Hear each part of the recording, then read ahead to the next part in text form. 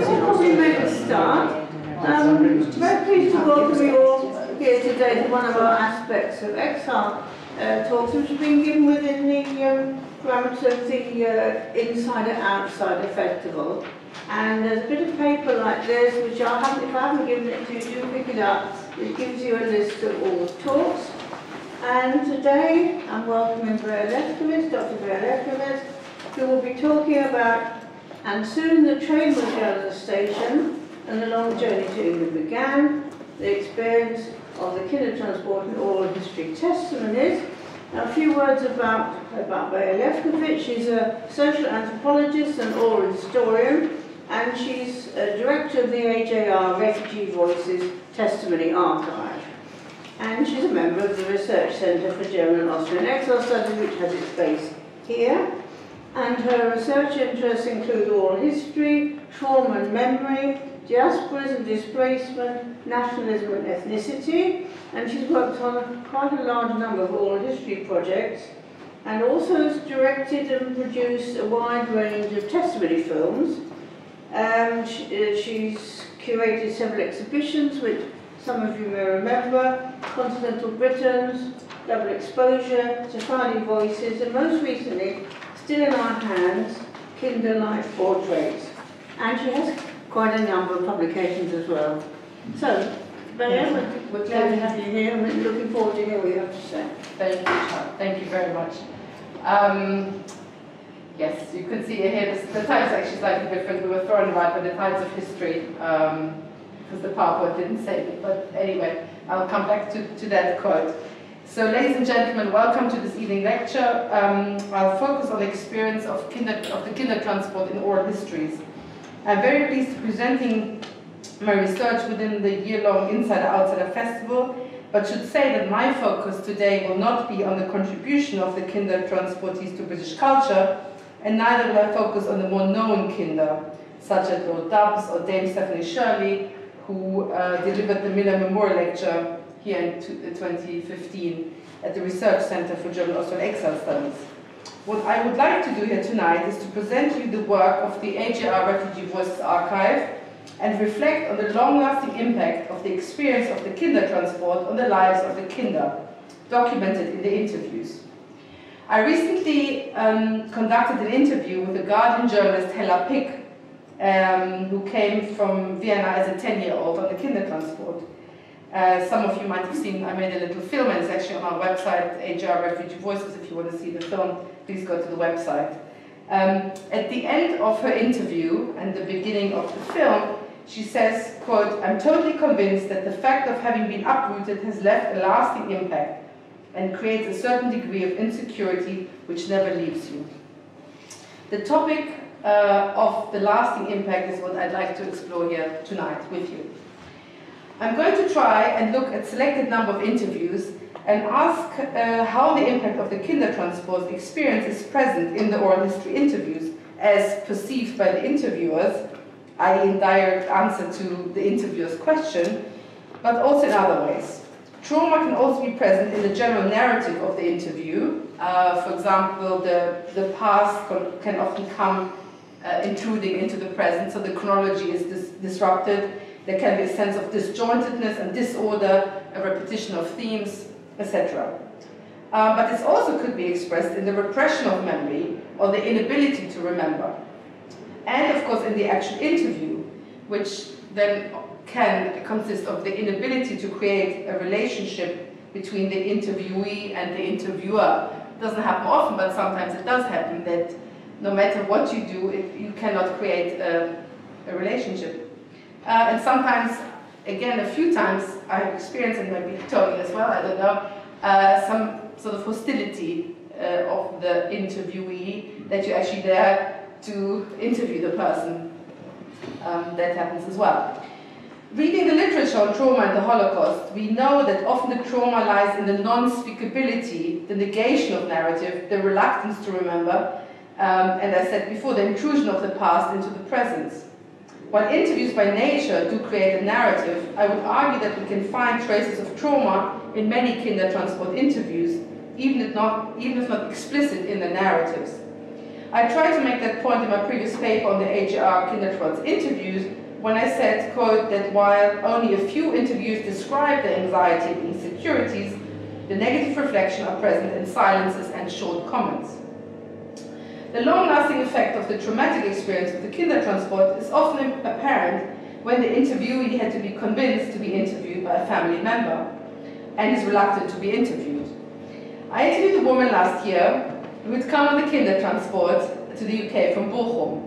Throughout the interview, she repeated, "I can't remember, so sorry, I can't remember," or "I don't remember." And I did a word count. It appeared about 20 times throughout the interview. She had an arrangement to go somewhere and she was very keen to finish the interview. The minute we got there, I should also say she didn't want to be interviewed in her own house, so it had to be somewhere else as well. So the location was also problematic for her. She said that she had a happy life and that she never dwelled on the past. Not to my surprise, I received a phone call the next day to say she was very unhappy about something she said about her grandchild, and this caused her great anxiety. So we had a problem what to do with it, and in the end we cut it out for her version so that she was happy with the interview. And I'm not even sure she was happy with the interview then.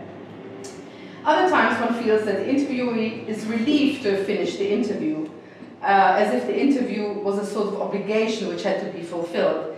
One interviewer came to me and said, "I'm so happy that we've done it now, I never have to tell my story ever again." Not sure that's true, but that's what she said to me. So the very first interview we conducted for Refugee Voices was with a kind in 2003, in January 2003, with Marion Lesser, who was born 1925 in Berlin. She had arrived in July 1939 and in 1943 joined the Land Army. I clearly remember this interview because it was a difficult interview. Throughout the interview, her answers were short. She got more upset the longer we interviewed her, and she wanted to finish as soon as possible. And I should say what's interesting is that one actually remembers the difficult interviews. And this was some time ago, but I have a very distinct memory about it because it was difficult, and she really didn't want to talk. When I asked her if she'd attended the first Kindertransport reunion organized by Bertha Leverton, she answered, quote, "It was interesting. Yes, I attended. It was interesting. But I believe in letting sleeping dogs lie. Don't try and unravel it all and start all over again." End of quote. And here lies the challenge for any interviewer. While the aim of an interview is to unravel the person's past, the interviewer, of course, does not want to inflict pain on the interviewee. So it is not surprising that very soon after Marion Lesser made her statement and started crying, I finished the interview. So even if trauma or lasting impact is not explicitly discussed in the interview itself and the narrative it produces can be a testament to that very trauma.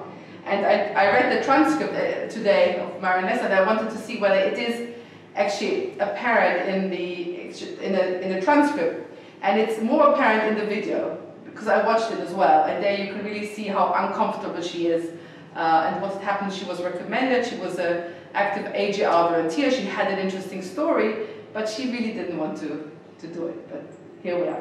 So that was our first interview. So today I will focus on a sample of 10 interviews which have been conducted as part of our archive, and they all feature in the exhibition I recently curated called Still in Our Hands, which was displayed recently in Lancaster House. But before discussing the 10 interviews, let me just briefly say something about the AGR Refugee Voices testimony to contextualize the interviews. And I'm very happy to say that we have now a website, so I'm going to keep this bit very short because you can all go to the website, refugeevoices.co.uk or agrrefugeevoices.org.uk, and you'll find all the information there. So this, if you go to, we have a map page, and you can see where people came from and where we interviewed them.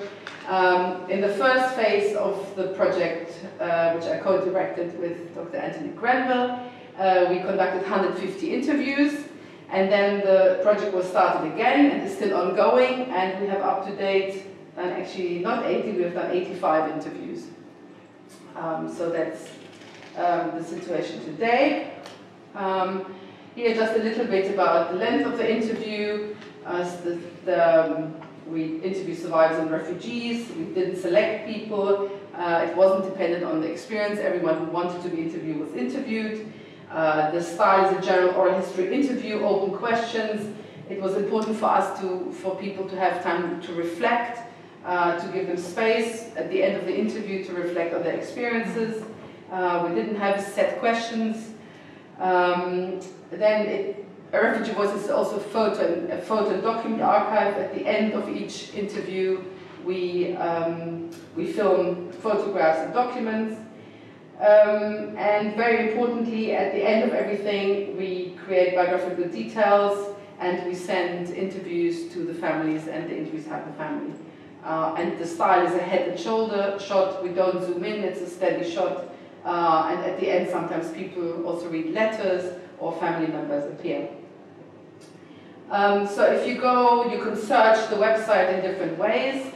You can look for place of birth, for example. Here are all the places of birth which we have in the archive. I don't know whether you can read them, but not surprisingly, the biggest number of interviews is from Berlin and Vienna, followed by other places. So here just a little presentation. Who are the oldest interviews? I won't talk about it now. The oldest one is Karl Flesch, born in 1910. It's a wonderful idea that we managed to capture somebody who was born in 1910, and followed by Klaus Hinrichs in 1912, Arje Handler. Anyway, I won't talk about it now. And here are just the youngest interviewees: Eva Clark, Tom Keefe, Francis Robertson. Those are people. Eva Clark, born in Mauthausen concentration camp 2 weeks before the end of the war. Quite incredible story how her mother was pregnant in Mauthausen, and she was just born at the time where she had a chance to survive because she was liberated literally 3 weeks after her birth. Françoise Robertson, she was in hiding in Belgium. Tom Keefe, the middle Hungarian survivors. So here are the youngest interviews. Now, Kindertransport. If you go to our website and you type in interviews Kindertransport, around 63 people show up. And I say around because it's not quite clear. In some cases it's quite clear you were on the Kindertransport. In some others it's not quite clear. Maybe you were put on a train, you met a relative, but then received some help. So was it a Kindertransport, was it not a Kindertransport? So depending on how you count. But the number is quite large. It's about 63, 64. And here I made a list of all the people in the two different phases of our project. So we have about 35 people interviewed between 2003 and 2008, and in the last phase, I think we're getting there, or almost 30 people. Yeah. So here is the age representation of the Kinder. So the oldest Kinder were born in 1922, which these three people. Francis Stein in the middle, Ruth Sellers and Walter Brunner. And one of the ladies I'm going to talk about today was born in 1923, Eve Jill from Vienna. The youngest Kinder were born in 1935, 34, 33. Might know some of them. This is Sir Eric Reich, Eve Willman. I'm going to talk about her, Ruth Barnett, and Hannah Würzburger. That is the range of the entire Kinder collection. So this age representation reminds us that while we talk about the Kindertransport, we actually talk about a wide variety of experiences shaped by age and individual circumstances of each interviewee. On the lower age range, the children became British school children. On the upper age range, children often could not complete their education, were expected to carry out domestic duties, were sometimes subject to internment. About 1,000 Kinder were later interned, and some of them joined the Pioneer Corps or the Lands Army, as mentioned before. Some Kinder were joined by their parents before the outbreak of World War II. Often they couldn't live with the parents because the parents had domestic permits and had to be in domestic service. They couldn't take the children with them. Some children were reunited with the parents, and some children never saw their parents again. The percentage of this is disputed, there are no clear numbers, as we recently heard at the conference. According to an AJR survey, which was carried out some time ago, 60% of the children did reunite with one surviving parent. So it's an interesting statistic, more than it was thought of. But we will not, there's no way of proving it, so it could be 50 or 60%, but we definitely know 40% were not reunited. Fine. So the 10 people featured in my exhibition are a random selection of our 63 to 64 Kindertransport interviews. Now, what do they have in common? They were all interviewed by me. The interviews took place between 2015 and 2018, so they are the last interviews. They're not from the first group. And I managed to take still photographs with the interviewers holding a photo of themselves pre-emigration at the end of the interviews. Hence the selection. The interviews I did because I'm the person with the camera who takes those sort of photos. But more importantly, what do they have in common in terms of their Kindertransport experience? And so let me just briefly go through it. First of all, they represent the ages of the Kindertransportees. The youngest was 5-year-old when she traveled, who was Eve Willman, here in the middle. And the oldest were Walter Kammerling and Eve Jill. So Walter Kammerling is here, and Eve Jill is here. 6 came from Vienna, 2 from Berlin, 1 from Gotha, and 1 from Halle an der Saale. 9 came to Britain, and 1 interview, Eve Kugler, who is here. Eve Kugler was sent with a group of children to the USA in 1940, when visas were made available for unaccompanied children to escape unoccupied France, and she sailed from Portugal to America. Then 2 interviewees, Walter Kammerling and Otto Hatter. So here's Otto Hatter and Walter Kammerling. Came on the first Kindertransport from Vienna in December 1938. 1 interview, Hannah Würzelberger, came on the last, where's Hannah? Here. She came on the last Kindertransport from Berlin, which left on the 1st of September 1939. I checked that date because I didn't quite believe it, but it's true. It really left on the 1st of September 1939. And 1 interviewee came on the last Kindertransport from Holland in May 1940. And this is Robert Harry Jacobi, who recently passed away. And he's got a very interesting story because he came on that last Kindertransport from Holland in May 1940. And he is connected, which I found out when I did research about the 10 people. So the story, he is connected to the story of Otto and Walter, because they came on the first Kindertransport. He came on the last Kindertransport from Holland. But they're connected through one woman, and the name of the woman is Gertrud Truus-Weismüller, who was talked about in the last conference, the Kindertransport Forum, because she organized the first Kindertransport from Vienna, and she also, so what happened, she had a meeting with Eichmann, and Eichmann agreed that 600 children could leave Vienna in the next days, which she managed to organize, which was a major achievement. Out of the 600 children, 500 came to England. I think they all came to Dovercourt, and 100 children were sent to Holland, and they were put in an orphanage. So they were in that orphanage, and when the German came to occupy Holland, she managed that 60 and found a boat and buses and arranged that 66 children could literally just escape and make that boat and sail to England. And it was the 66 children plus other families who joined the boat. She went on the boat, but then left. She left her handbag on the boat and went back. She stayed in Holland, but the children survived. So I think it's quite interesting that the 10 people, the 3 people are sort of linked really to her rescue efforts. And there's a film being made about her at the moment, because she's not that well, not well known, certainly not in England.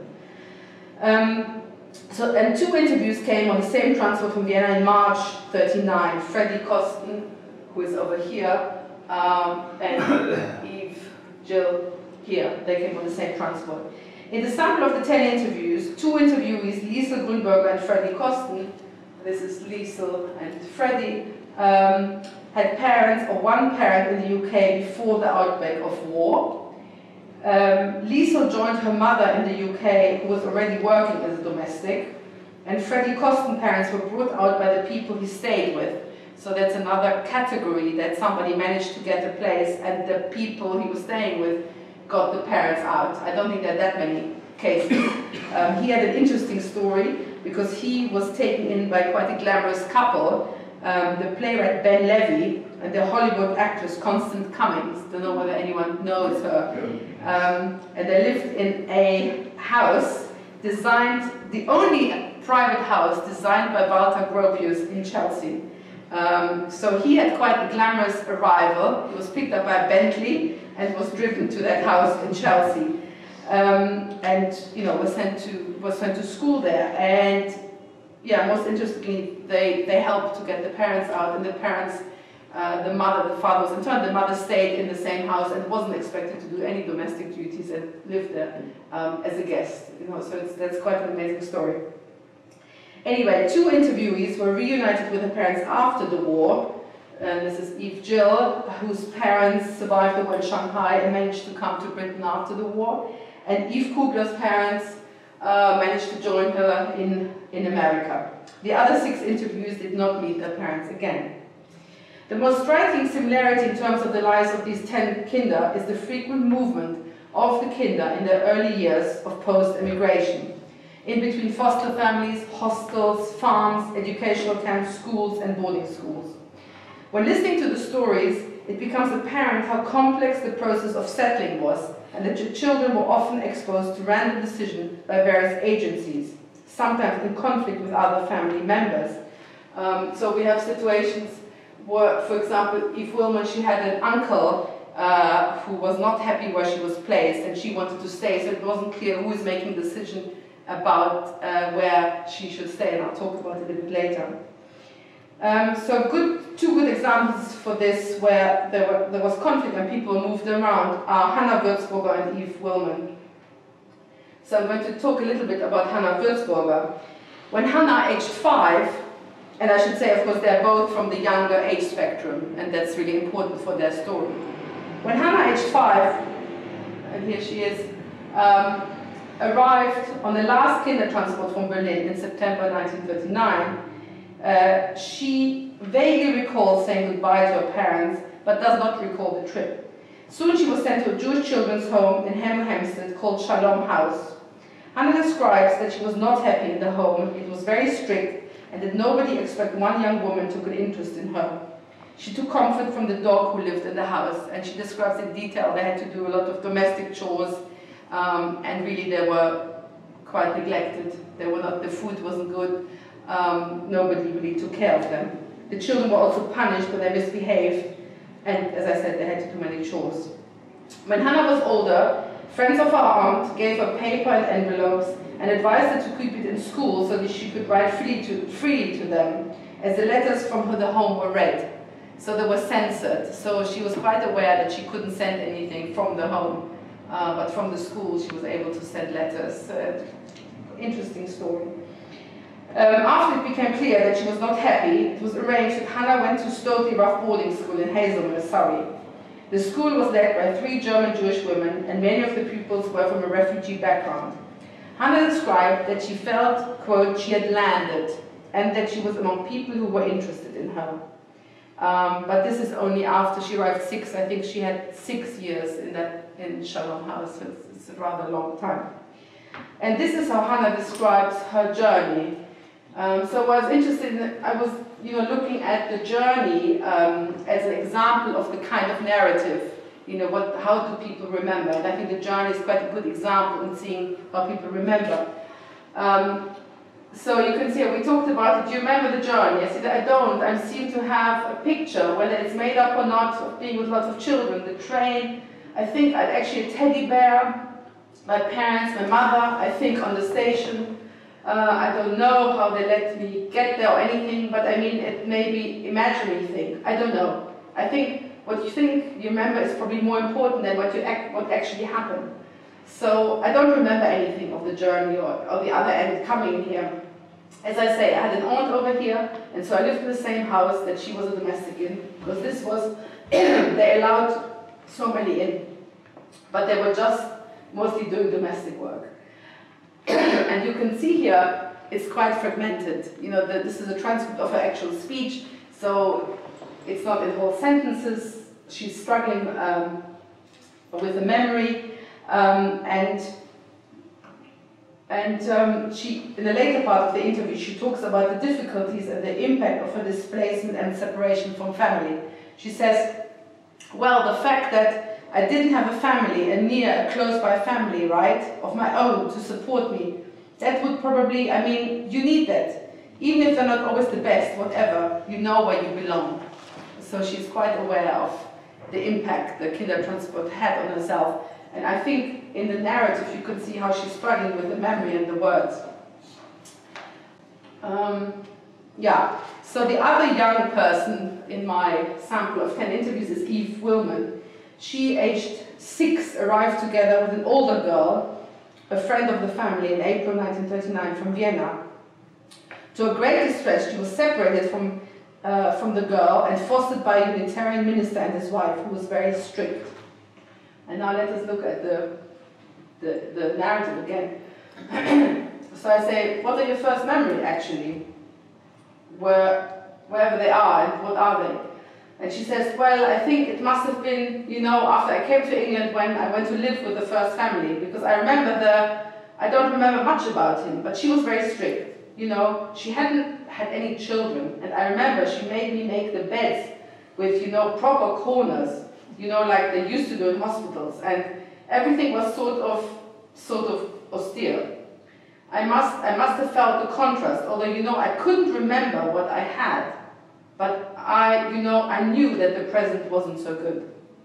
And I think that's a very powerful statement, you know. She says, I couldn't remember what I had, but I know what I had wasn't good. And I think that must have been the experience of many of the young Kinder.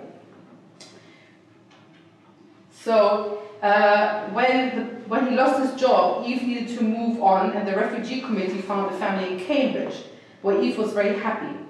And this comes back to what I alluded before. Her uncle, who was a rabbi, was not very happy with her placement, partly due to the lack of Jewish instruction or Jewishness.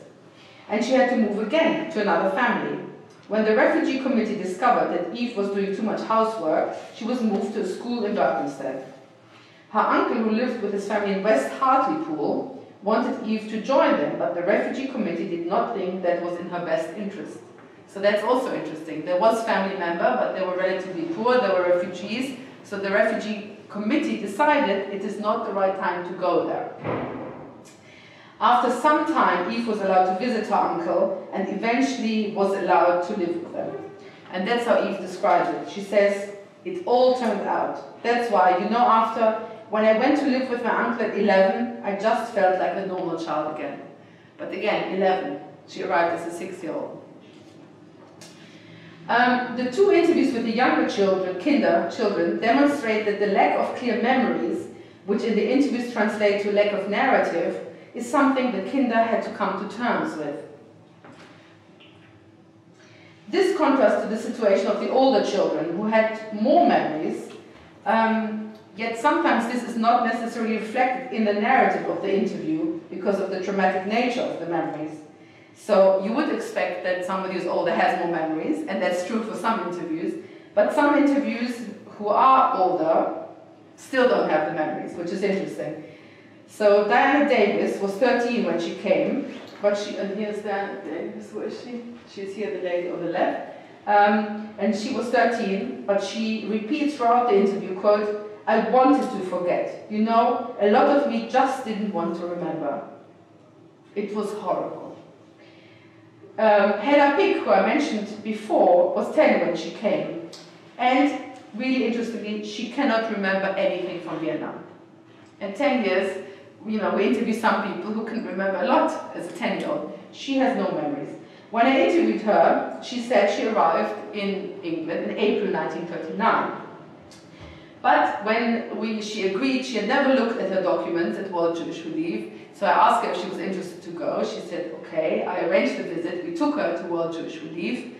And to her surprise, it shows that she came in March 1939, which she didn't know about it. And not only that it said the date, there was a long file on her and her mother, who was a domestic.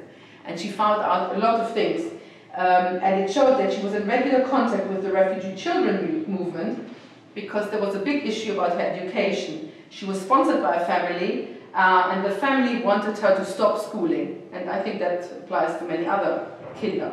But because her mother was there, her mother disagreed. Her mother wanted her to continue schooling. So there was a sort of argument, and it turned out that the children's movement had actually supported her to go to a prep school and continued to support her. And eventually she studied at the London School of Economics.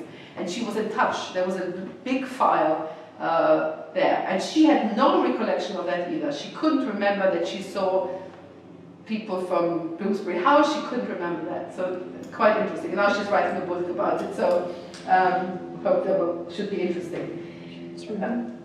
The older children in my sample often preferred to live in hostels or boarding houses than stay with a family, or became often part of an educational agricultural community, such as the farm in Milisle in Northern Ireland, where Walter Kammerling was sent to, or Habonim camps, which were secular Zionist Jewish camps in Exmouth in Wales, where Diana Davis spent some war years.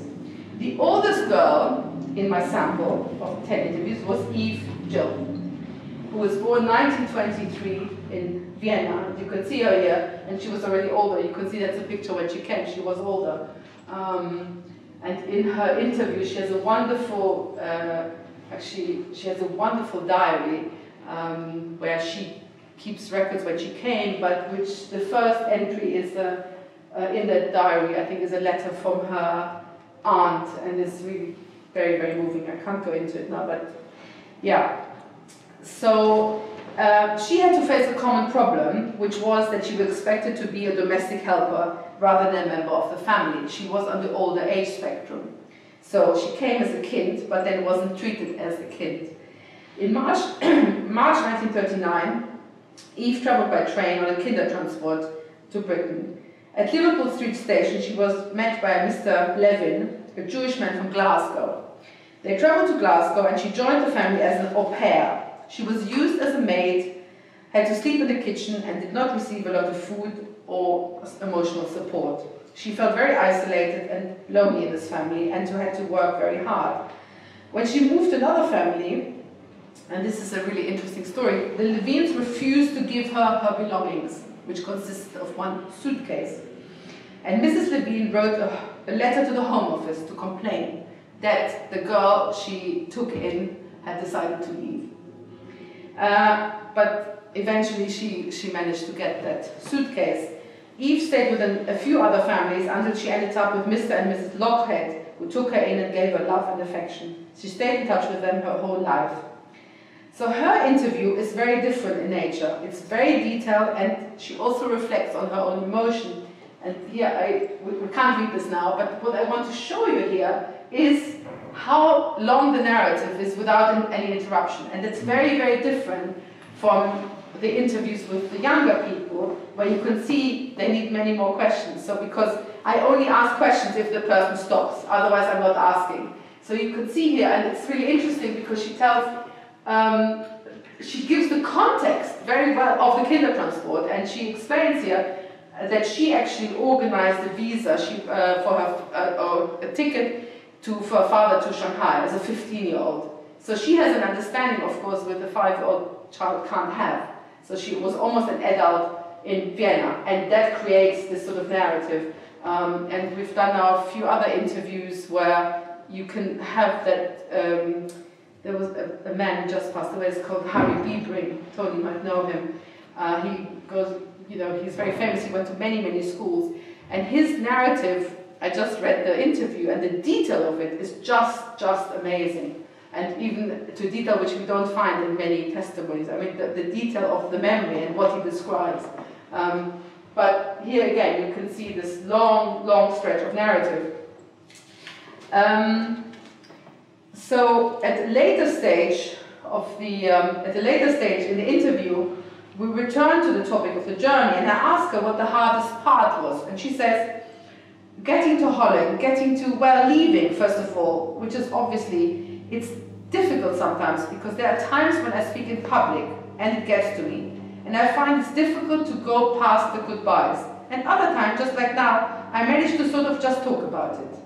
The goodbye, and I said, the goodbye is the hard part. Of course, the last time you see your mother standing on a platform, I've often wondered in my older life how they did it, how the mothers did it. Because not one of them knew that you're actually going, or if they would ever see you again.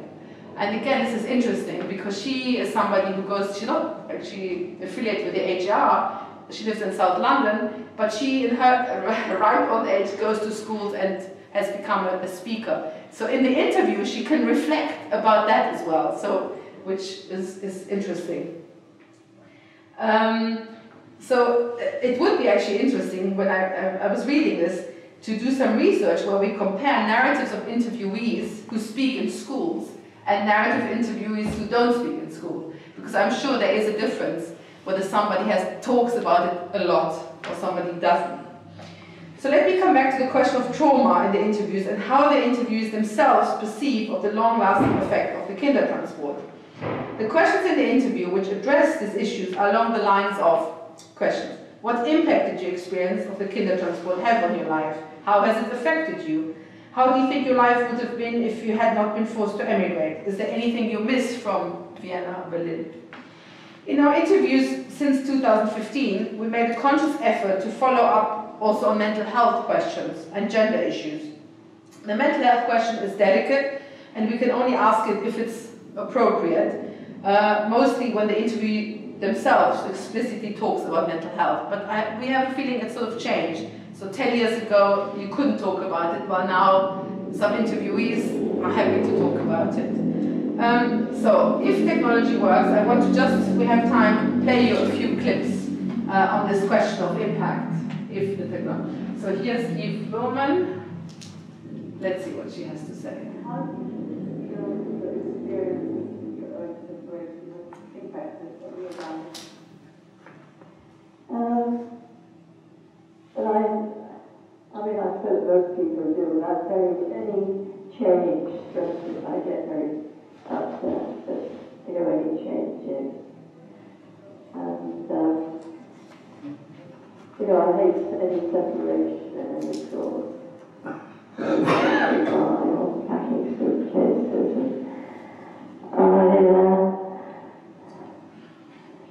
I feel I don't really want to get so close to people because you know, everyone that you get close to, you know, you seems to, you know, has to go in some way or another. So I think it was easier to keep your distance. Yeah. Distance. Yeah.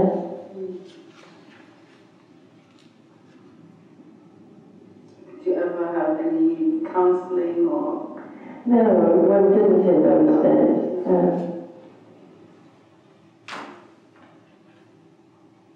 Okay, there are 4 clips, they're quite short. So when you think about the past, what for you is the most painful thing to think about? It was very painful, very painful. And I was lucky to survive, wasn't I? And have all these wonderful grandchildren.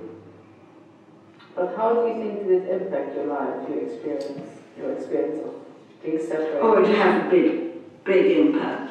For one thing, I married too young, I think. I sought security very early on. But, you know, I'm 90, so I haven't done badly. I've survived, haven't I? The only one who has. Actually, my aunt lived to 92, the one who got away. Yeah. She lived to 92 in America. But, you know, she went to Belgium and then to Switzerland and then ended up in America. But do you think your experiences have affected, for example, your parenting, your being a mother? I think so. I'm sure so. Very close to my children. Very close to my children. Yes, of course. And my grandchildren. But you said you had a few breakdowns on the way. Once or twice, when my husband was alive, and when my brother died, I was in hospital having my daughter when he died, so yes.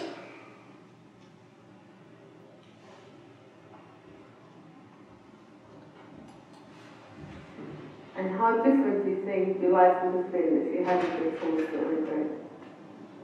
Oh, I think it would be much worse. Much worse. I think the opportunities would have been much worse. I don't know. I have often thought what would have happened to me in Vienna. And I never liked that prospect. Yeah? No. Why? What do you think would have happened? I have no idea which way it is, but I don't know what kind of job I would have gotten and so on. I'm afraid I fell on my feet, and that is one of the reasons, and I've been so extraordinarily lucky, and that is one of the reasons why, if anything, I suffer from the guilt of the survivor. You know, death.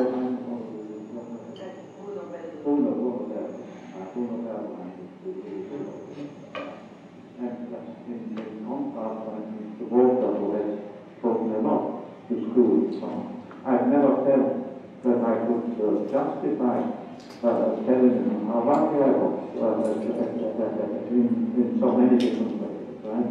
And as I say, I had all the luck in my family. My parents didn't, and nor had my sister. I was the lucky one. But so we continue. How do you think that your experiences shaped your later life, your experiences with the Kindertransport, the separation and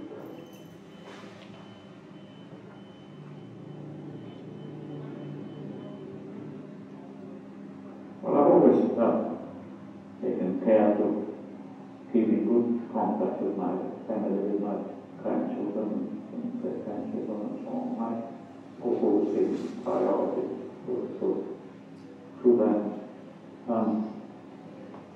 It made me perhaps a little cautious and unadventurous.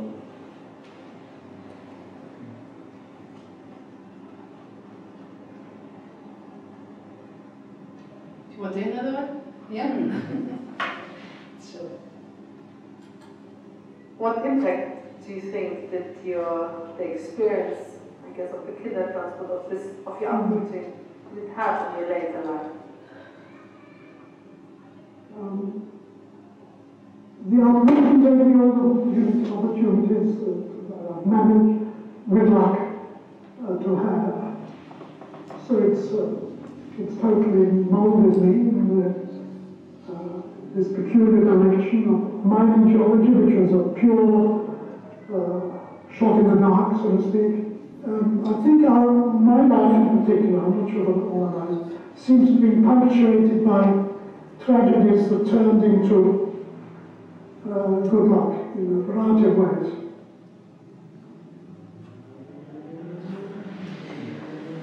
So I think it's striking that both men, Otto Hatter and Freddy Kosten, point to the opportunities they had. And the women talk about the emotional impact on their families. Of course, Hatter actually also speaks about the family, to be fair. And Eve Willman had a distinguished career as a research biochemist.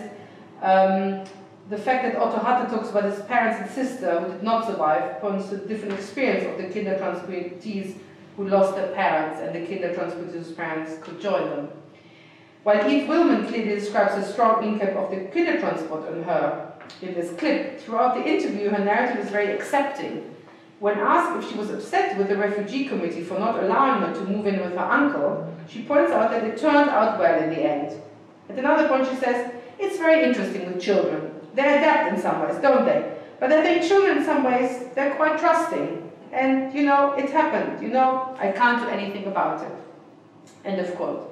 This narrative of resilience and coping expressed by Eve can be found in many other interviews. While Diana Davis' excerpt here, which you heard, acknowledges the impact, she's also fast to point out, "But I haven't done badly, did I? I survived, didn't I?" In her interview, trauma can be found in different ways, in many ways. She frequently says, "I've never told this story," and it emerges that not many of her friends know that she came on the Kindertransport. She was not sure that she wanted to be interviewed, and one could feel her reluctance throughout the interview. When she talks about her brother, who contracted TB, when he came to Britain, and she thinks maybe because he stayed in a hostel, and he spent the years until his death in hospital, she becomes very emotional. In her interview, her narrative is more fragmented, and we can feel that she is not used to telling her story. For example, this is what he answers when asked about her luggage on the journey. She says, "I took a trunk of clothes, I know that. And I also remember my mother gave me, this is the most extraordinary story, and I've never mentioned this to anyone. My mother gave me a locket with probably her picture in it. I don't know. Anyway, I got very close to an English Jewish girl, and we were great friends, and she was going to America with her mother and her brother. This is during the war. And I gave her that locket. How? Why? I was so fond of her. I think she was sort of replacing my family. And I never told anyone that. But I remember this gold locket, giving it to Jane. Isn't that curious, the memories you have, that you don't know you have them? They just come back." The way she tells it is interesting. It's quite sort of detached. And when I ask her, if the next question is, "Do you regret giving this locket away?" She says, "Oh, I've got other jewelry. I just regret because my mother gave it to me. Actually, my aunt did give me some other pieces," and so forth. So it's interesting because you sort of almost expect something and it doesn't come. You know, she sort of has this detachment. While her message at the end of the interview is quite positive, as we heard, I was lucky, the short answers throughout the interview and the sense of detachment she presents tell me a different story. The only there is one interview among the 10 who talks in greater detail about the effect of the Kindertransport on her mental health and her time in mental health hospital. But I won't go into this now. At the time of the 18th anniversary, when the Kindertransport has been celebrated as a great British rescue effort, I think it's of particular importance that we need to understand the lasting impact of forced migration of unaccompanied minors properly. Despite the narratives of resilience, coping and empowerment, traces of rupture, trauma and lack of agency can be found in many interviews, sometimes not expressed in the content of the narrative, but the narrative itself. And following this presentation, I'm looking for more time to look at the correlation between trauma and the details of the narrative, or the sort of disjointed narrative and the increase of trauma. So that's something I'm interested in. The children were thrown around by the tides of history, and this is a quote by Richard Grünberger, who I interviewed for the first Continental Britain's film, which co-curated with Tony Grenville. So the children were thrown around by the tides of history, as their fate was in the hand of so many agencies, with different agendas and without proper supervision, which partly resulted in the frequent movement of the children in the early years after the arrival, as we've seen here in my small sample of interviewees. As an interviewer, I feel that it has become easier, as I said, to talk about the difficult themes, and that the interviews are more willing to discuss these topics. It is timely that the German government has acknowledged the suffering of the Kinder and is paying now a one-off payment of €2,500 to the children. It seems that we're now moving away from the Kinder, from regarding the Kinder as the lucky ones. The story is more complex. I also hope that the interviews with the Kinder in the Refugee Voices Archive will contribute to two areas which have been highlighted as needing more research in the recent Kindertransport conferences. A is the fate of the parents, and of course we have lots of correspondence and letters in the interviews, so I think if somebody wants to do research, it's there. And B, another topic which came up is the agency of the children themselves. And this is obviously for the older children. What did the older children do? And as you could see here with Eve Jill, who was queuing in an embassy, there is quite a lot of material in there. For example, Richard Grünberger, he describes how he managed. You heard the Kindertransport is going. Another interview is Daisy Hoffner, who came on a non-Aryan Christian quota. She was with a Quaker. There was a meeting. She went home. She left something there. She came back and she saw there was a registration. She jumped and said, "Can I register?" So this is something, what did the children do themselves, which I think can be found in the interviews. Another noteworthy piece of research would be to look at the difference between the early and the late kinder interviews, you know, whether there is a difference of our early interviews and our more recent interviews. Of course there is a difference because the people who interview now normally were younger and hence their memories are slightly different. And lastly, maybe it would be interesting to also compare interviews with kinder in the different projects, because by now we have people who were interviewed for Refugee Voices, for the Spielberg Shaw Foundation Archive, maybe for the National Holocaust, what do you call it? The Museum. National Holocaust Museum. Then maybe also in the North Nottingham, Bet Shalom. So there are people who have put their interviews in different places, and how the interviewer or the framework of the project impacts on the narrative they present. So thank you for listening.